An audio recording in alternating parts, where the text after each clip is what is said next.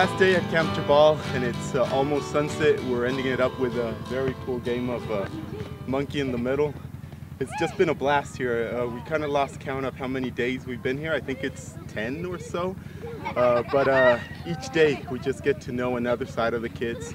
It's been every day hanging out with the same group, plus meeting new people, and more come. We're leaving even with some nice gifts. It's just been an amazing stay here at Djabal, and I know that I speak for the team and even the team back home. It's been a very special time, not just visiting, but then our very important work with the Darfur Dream Team Sister Schools program.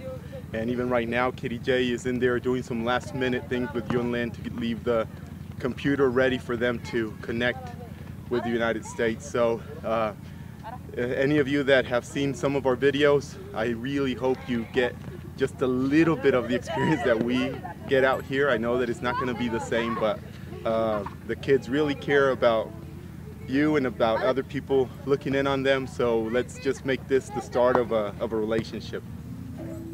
So see you next time. Yeah.